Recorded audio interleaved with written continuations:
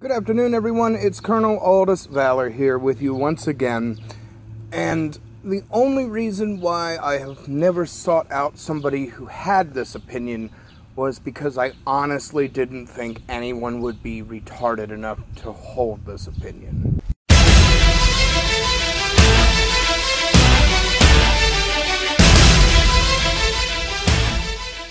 This is a video response to JJ Squawks, and in particular her recent video, which turned out to serve as a reaffirmation of a previous video in which she claims that biological sex is a social construct and therefore should be discounted, discredited, and disregarded as something that doesn't exist. And she fails to realize the implications of making such a statement. For instance, transgendered people feel that their biological sex and their gender do not align in spite of the fact that they have no basis in reality for comparison. Let's take an absurd example of somebody who's never seen the color purple before.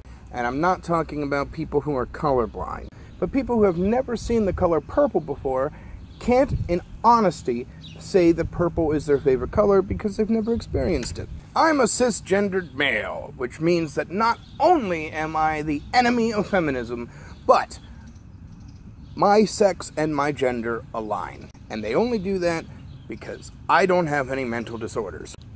Whoa, whoa. I can hear you all screaming, I can, that sexual dysphoria is not a mental disorder.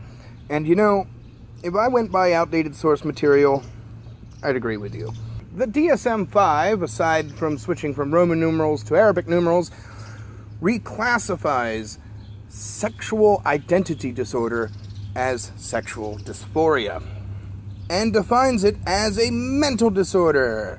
Now, of course, they do this so that people who experience sexual dysphoria can get the treatment that they need, but for the same reason that we can't call Pluto a planet anymore, we have to call sexual dysphoria a mental disorder. The DSM-5, simply put, says that sexual dysphoria happens when somebody's gender does not align with their biological sex. So, if biological sex does not exist, as JJ claims it does not, that means that transgendered people do not exist either. You know, all those transgendered people that you stand up and speak for and defend, yeah, they don't exist. Making that claim that biological sex doesn't exist marginalizes an entire group of people, and I won't stand for it. It devalues human life every bit as much as opponents of same-sex marriage denying gay people the right to get married. Actually, it dehumanizes them even more so. Because while opponents of same-sex marriage, don't see gay people as people, they at least acknowledge their existence. And I might also add that the DSM-5 does actually identify biological sex as a thing. Even Johns Hopkins University explains that biological sex is defined by genitalia and/or chromosomes.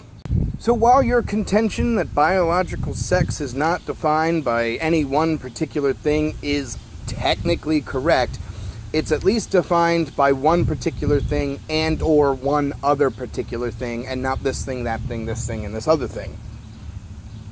So say what you want about my position, I'm at least citing sources. What's that? You're citing sources too? Oh, that's right, what were they? Oh right, your friends in nursing school.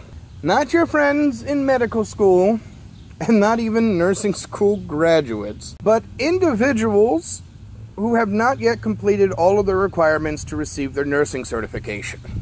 Not to mention the fact, even though that I'm going to, that they are your friends, who, by virtue of the fact that they are your friends, I would assume would share at least some of the bullshit opinions that you like to vomit. To further disprove your claims, we need look no further than cats. This video ran long, I need another one. Holy shit. Cats don't have societies, and therefore they don't have social constructs. Now I can already hear you clicking away at your keyboards about to type something about big cats. Yes, big cats do have some kinds of societies, some of them do I should say, which are dominated by males I might add. But even big cats have marked differences between males and females.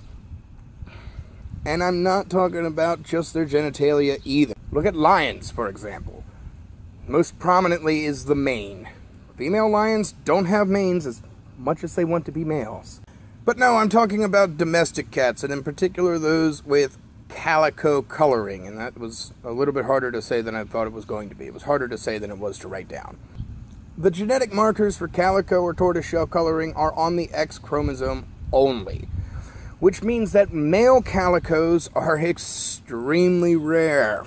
And this is also the University of Miami stating that, biological sex is determined by chromosomes. But male calico cats are extremely rare, and some can be priced up to $1,000, which puts them at the same level as the prized Maine Coon. So, JJ Squawks, if biological sex isn't a thing, then why are male calico cats so expensive? I've been Aldous Valor, and you can go fuck the dog.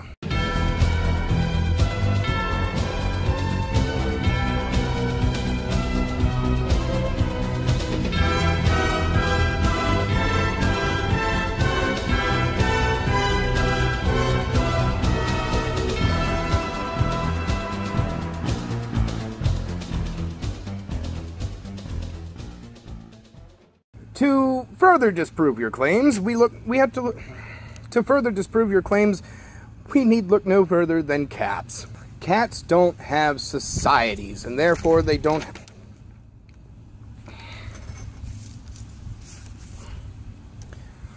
That was shit. That was absolutely terrible. I had a very hard time doing that, working from a script. I can't believe it.